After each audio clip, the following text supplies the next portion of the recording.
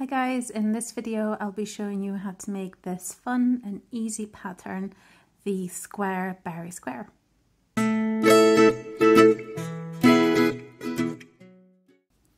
Today's pattern is the second one in the Geometric Squares Crochet Blanket. The first one was the triangle puff square, which I will link in the description box below. But today we are going to learn how to make this square berry square pattern. It is made up of clusters of the berry stitch that all together make a series of squares which are then offset.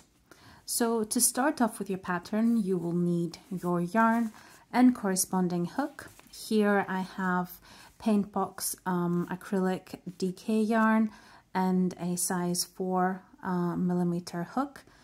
You can use whichever yarn you want for this blanket, or to just use the pattern for another design or another project that you have in mind. Just bear in mind that if you are following along and making the blanket, you may want to use the same type of yarn across your squares so that they are of similar size and can then be crocheted or sewn together much more easily. And of course, if you're using a different yarn to this one, you will end up with a differently sort of sized square. The squares that we are making, or that I'm making in this series, are about 8 by 8 inches in width and length. But let's get started. So to start, you need to take your yarn and make a slip knot. Pull it through your hook. And then you'll have to chain 32 chains, like so. So I'll pause the video and I'll meet you back once I've done my 32 chains. And here I have 32 chains. And what we will do now along our chains is to place a single crochet stitch, and I'm using US terminology here. If you're following along in UK terminology, you know the stitch as the double crochet. So to start off, we will place our first single crochet in this second chain from hook. So this one doesn't count. This is your first one, and therefore this is your second one. So put your hook through the stitch, yarn over, pull through, yarn over, and pull through. And that's your first single crochet. So continue along your entire chain, and by the time you reach the end, you should have 31 single crochet stitches. And that's the same number of single crochet stitches that we also had for our other square. And that's just to make sure that it's easy to sort of sew them together at the end. Once you've reached the end of your row and you have those 31 single crochets, you will then chain one and do a second row of single crochets, and that will just make sure that we have the right height to start working our pattern. So I'll pause the video, work up this and the next row of single crochets, and I'll meet you at the start of row 3 so that we can start with the creation of the pattern and also showing you how to make the berry stitch. So meet you back in a sec. So here I have completed my 2 rows of single crochet stitches, and I will now chain one and turn my piece. And to start the pattern, I will first put in the first stitch here a single crochet, like so. And in this next stitch, I will place my first berry stitch. Now the berry stitch is quite similar to the bubble stitch, for example, but it is a bit less puffy, I guess. So the first thing to do is you'll yarn over, and you'll go through the stitch with your hook, picking up both loops. You'll yarn over and pull through, and you'll yarn over again, and that's where the main difference happens. And then you will only pull through that first stitch like this, and you'll still have 3 loops on your hook. And now you will yarn over, go through the stitch, yarn over and pull through again, and you will have 5 loops on your hook like this. You yarn over, and then you'll pull through all of these loops. and then you'll place a single crochet in the next stitch, and that is your berry stitch. And you'll see it has a much more discreet, I suppose, look. The main thing to remember with the berry stitch is to ensure that it has a nice texture to it. Don't make the stitch too tight. Be fairly loose, not too loose of course, but be slightly generous with how you hold the yarn. Don't be too tight, otherwise that will make your stitch, your berry stitch, more flat, and you want it to have a bit of texture. So let's try this one more time. Yarn over, put your hook through that stitch, yarn over and pull through, yarn over and pull through the first loop only, yarn over,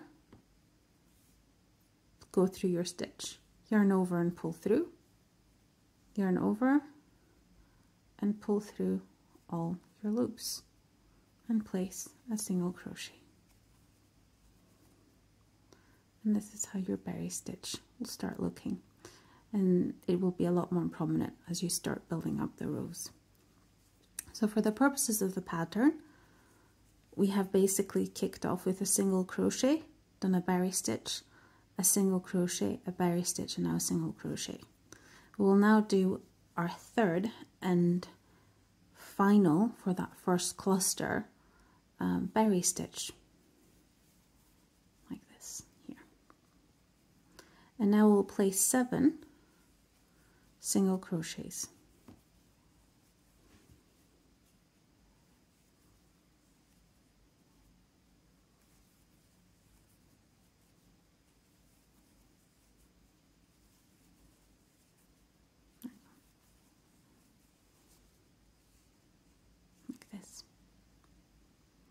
And then you'll repeat the same stitches, the same steps we've just made, starting from that first berry stitch.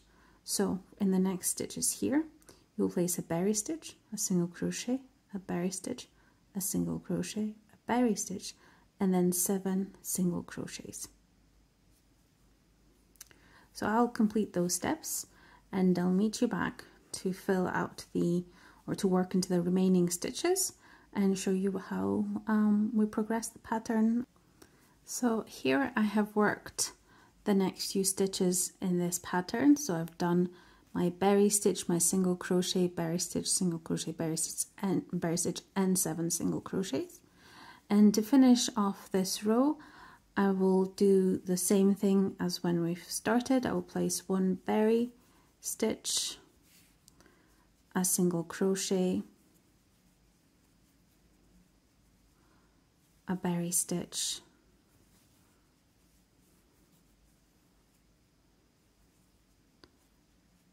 a single crochet, and then 1 final berry stitch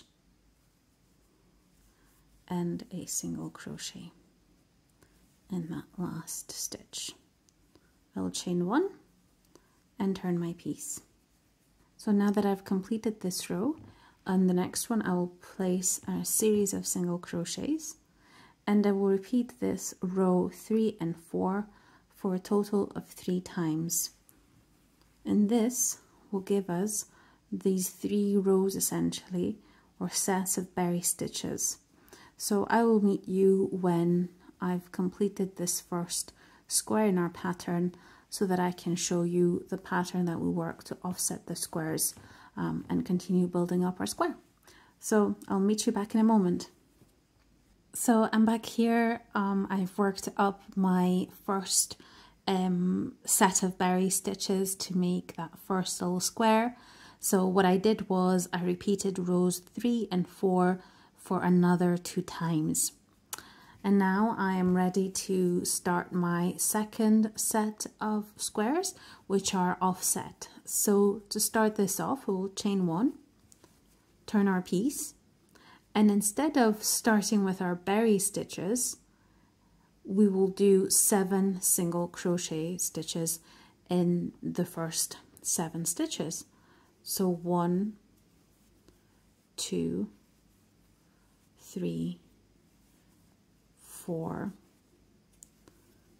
5, 6, and 7. So now we've reached the gap that we had between the first set of squares, and it is in this space that we will place our second set of squares, and we will do that by repeating the exact same steps that we did for the first set. So we'll place one berry stitch, so yarn over, put your hook through the stitch, yarn over and pull through, yarn over and pull through one loop only, yarn over, put through the stitch, yarn over. You should have 5 loops on your hook, yarn over and pull through all, and then you'll do a single crochet stitch. You will then place another berry stitch,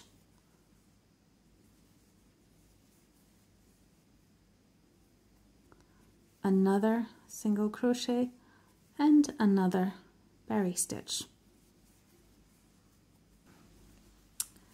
And so you'll see that our berry stitches now are being placed in that gap that we created previously with the single crochet stitches. So now you will just repeat the same stitches from the beginning, from that first stitch, in the next few stitches. So you'll continue with a series of 7 single crochets, and then you will place a berry stitch, a single crochet, a berry stitch, a single crochet, and a berry stitch. And that should leave you with 7 stitches in which you should single crochet as well. So I'll meet you once I've completed this row so you can have a look at how this looks. And this is how this row is looking. You will see the berry stitches are placed in the spaces where we had the single crochets.